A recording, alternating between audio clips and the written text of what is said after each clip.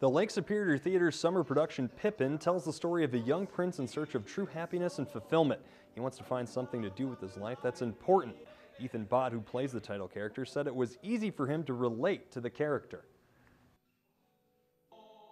So we share a lot of similarities, so that's really cool because, usually when you play a character, you got to kind of find a lot of things to connect with, but with Pippin, a lot of them were pretty obvious. It was like, here he is and here I am, so that was cool.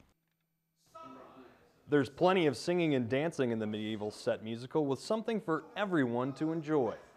This is that kind of show that you want to bring your family, or you want to get the girls together and come see it. You want to bring your husband. It is so much fun. It's a musical for our time, and it's so exciting. Terrific dancing, wonderful voices. I think it's got some of the best talent. It really does showcase the best talent in Marquette. Pippin premieres tonight and runs through July 13th. The second run goes from July 16th through the 20th. The show is rated PG-13, and you can buy tickets at all NMU Easy Ticket outlets. Hopefully you get out and get to see the show.